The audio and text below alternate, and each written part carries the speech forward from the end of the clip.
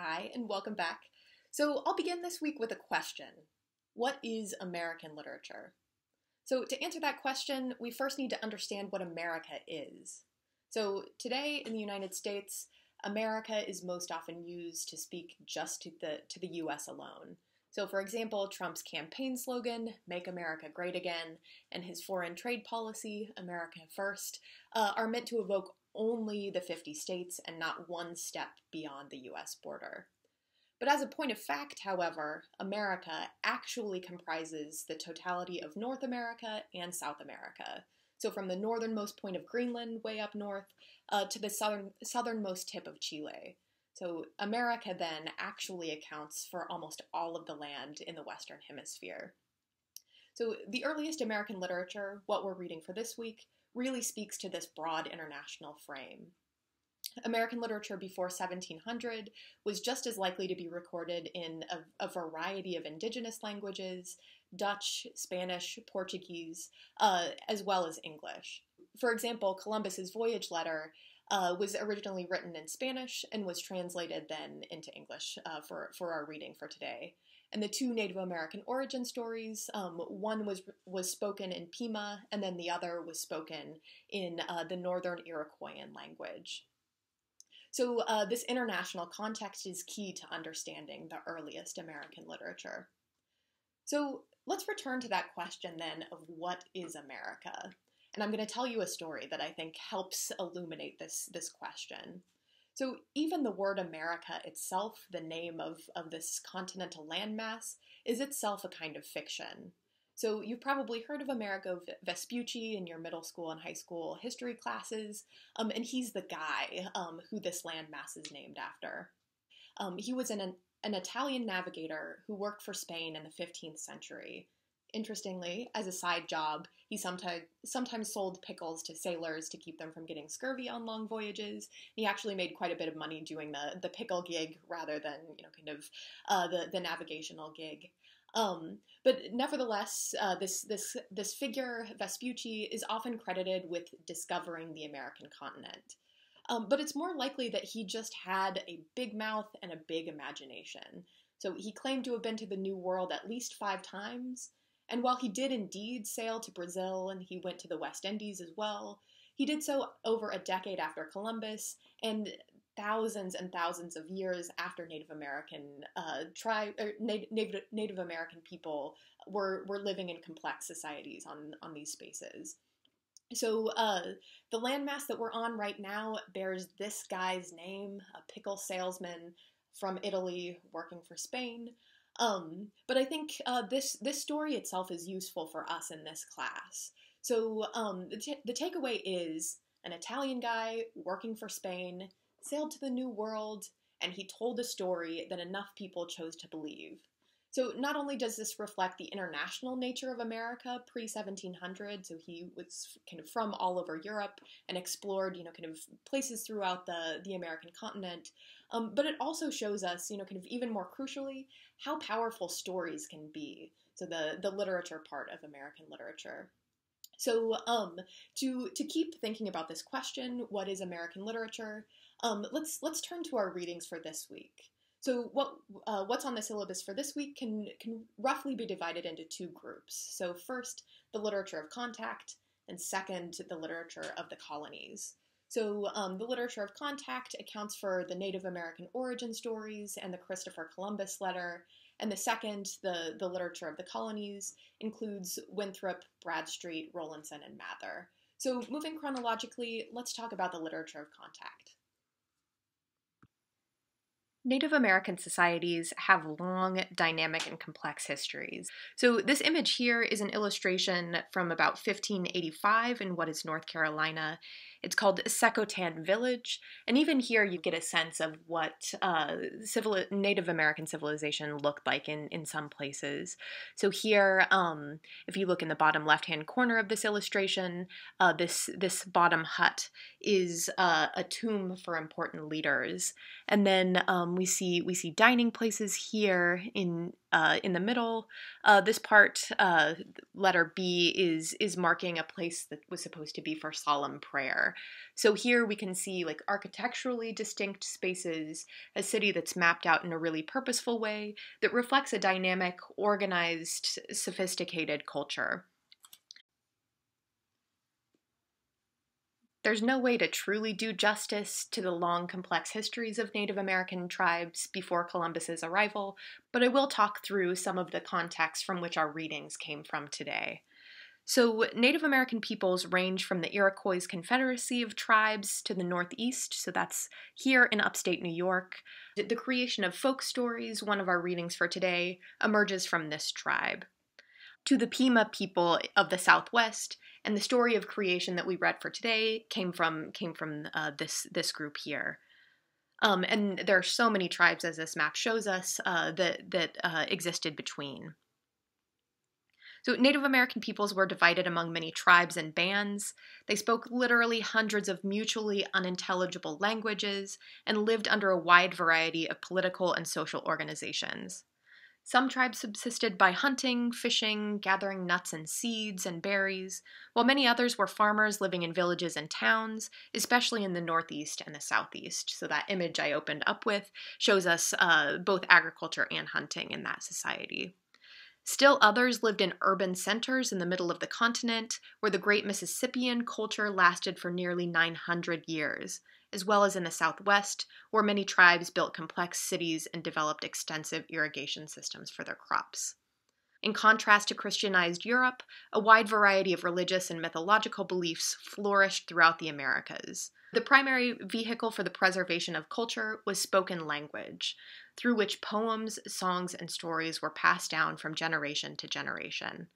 Storytelling was a central feature of the communal life, a principal way in which Native American peoples provided entertainment, educated their young, and transmitted their traditions. European explorers and missionaries consequently tended to view Native American societies and religions as simple and unsophisticated. They also misunderstood the names of and distinctions among various tribes and groups. So, for example, when the Spanish missionaries encountered tribes in the southern part of present-day Arizona, so they named the Pima, so the story of creation that we're reading, they named them a corruption of the tribe's word for no. So the missionaries mistook no, so as the indigenous people were saying back to them, as the name of the tribe. Contact with European cultures was incredibly destructive for Native American cultures. So when making the effort to study and understand Native American oral literature, we must consequently accept the fact that the record is fragmentary and often problematic. So the following stories, the two that we've read, are intended as examples of the kinds of indigenous origin and creation stories that were part of the multiple cultures in existence at the time of the first explorations of what Europeans thought was the New World. Both of these stories offer at least a glimpse of the richness and complexity of the earliest literatures of North America. As you'll probably notice from Christopher Columbus's voyage letter from this week, this robust understanding of Native American cultures is completely lost on European explorers. So this is an image of Christopher Columbus, the man who is said to have discovered America. On August 3rd, 1492, Columbus set sail from Spain to find an all-water route to Asia. On October 12th, more than 2 months later, Columbus landed on an island in the Bahamas that he called San Salvador. So not the San Salvador that exists with us today, but one that he named himself. For nearly 5 months, Columbus explored the Caribbean, particularly the islands of Cuba, Hispaniola, before returning to Spain. He left 39 men to build a settlement called La Navidad in present-day Haiti. He also kidnapped several Native Americans between 10 and 25 to take back to Spain, and only 8 survived the journey back. Columbus brought back small amounts of gold as well as native birds and plants to show the richness of the continent he believed to be Asia.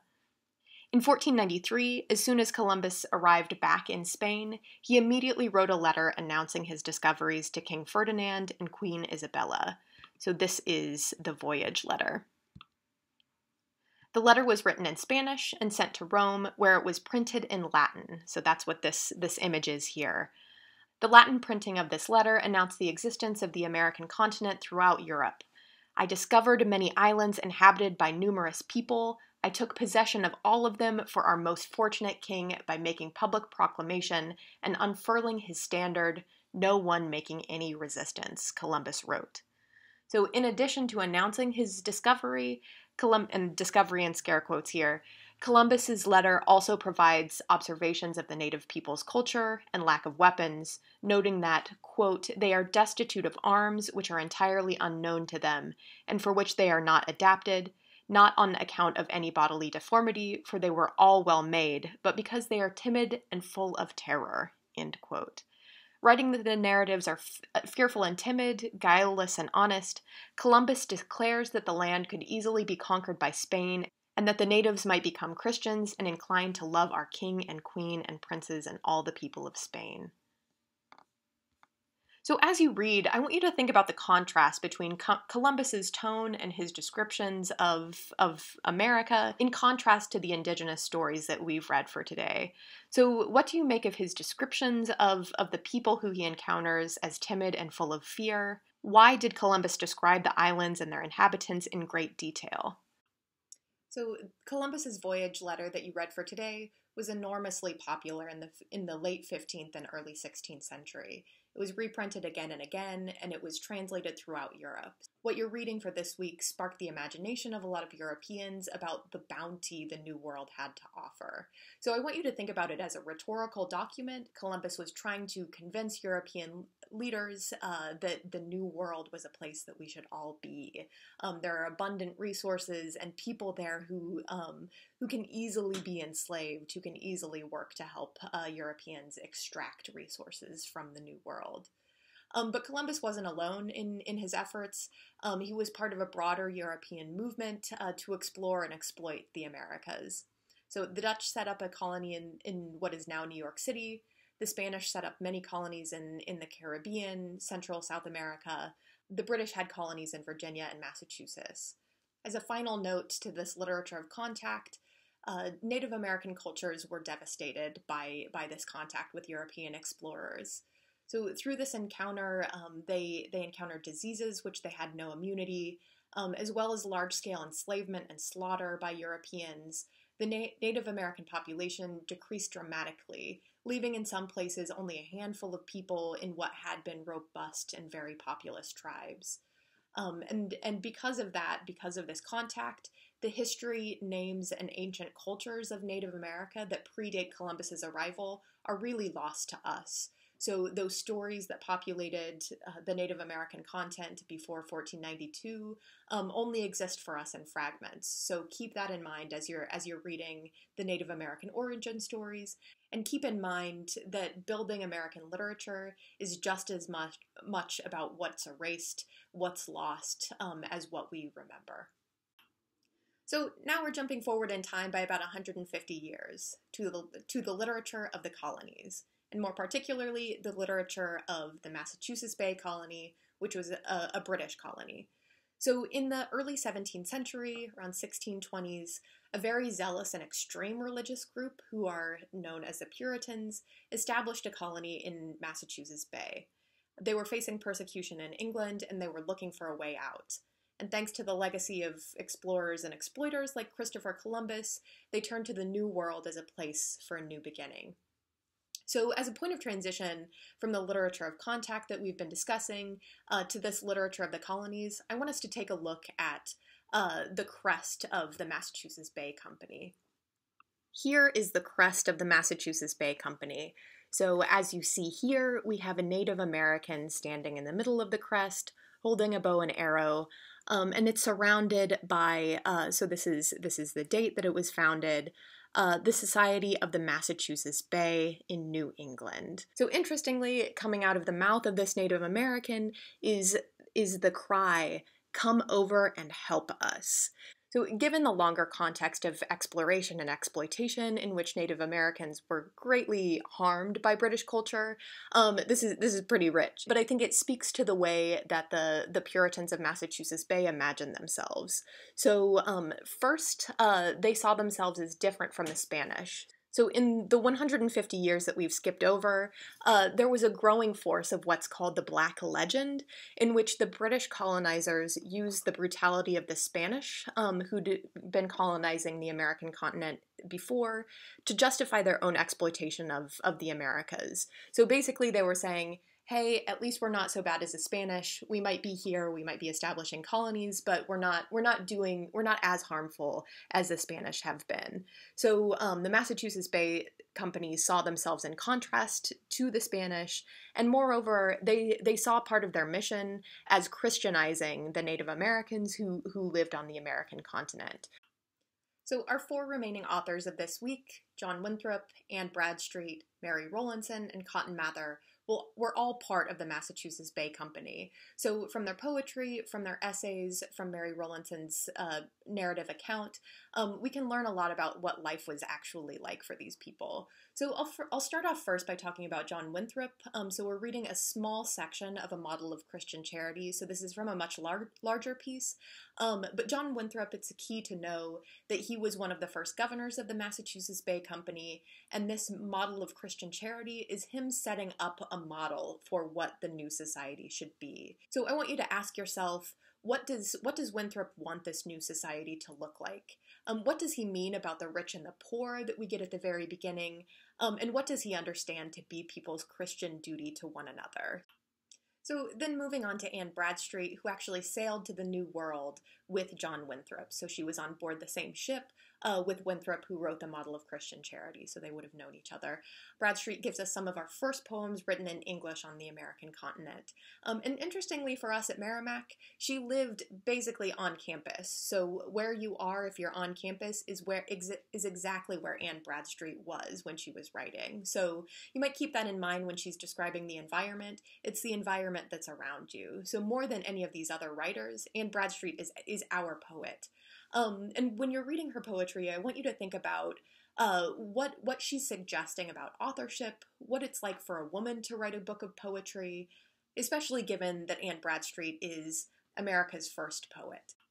So then moving to Mary Rowlandson's narrative, we get a really marked contrast from the tone and the content of Anne Bradstreet's poetry. Mary Rowlandson's narrative was a bestseller as soon as it was written and printed. It's something that people have continued to read for a long time. So when you're reading Rowlandson, I want you to think about the Christianity that she gives us here and how it might relate to what John Winthrop's model is. So Winthrop's giving us a model of a Christian society, and then what does Rowlandson give us? And again, think about her role as a woman in Massachusetts in the 17th century. And that leaves our last writer. We have Cotton Mather, who, in The Wonders of the Invisible World, is giving us a first-hand account of what it was like to live through the Salem witch trials. So this is, so Winthrop, Bradstreet, and Rowlandson come first, and then we have Cotton Mather, who's writing about the Salem witch trials that happened at the very end of the 17th century.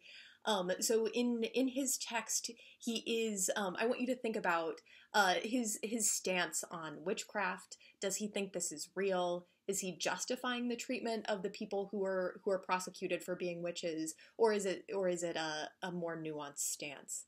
So I moved through the Puritans really quickly, but if you have any questions, if you have any thoughts that you want to share with the group, please put it on our Google Classroom page. But otherwise, enjoy the readings. Think about these authors as part of a very international context that was America before 1700. Next week, we'll move into the 18th century where things start looking a little bit different. Also, our texts get easier to read as we move forward. The 18th and 19th century are easier to read than these 17th century texts. The English can be really distant and difficult, so hang in there just a little bit longer and things will get a little bit more interesting, a little bit more familiar to what we imagine to be literature today. But all along the way, every 100 years, we'll keep asking, what is American literature? And we'll think both about what we're reading, why that fits into this canon, and we'll try to imagine what gets left out as well. So again, thinking about how we create this canon and how each of these texts help tell the story of who we are.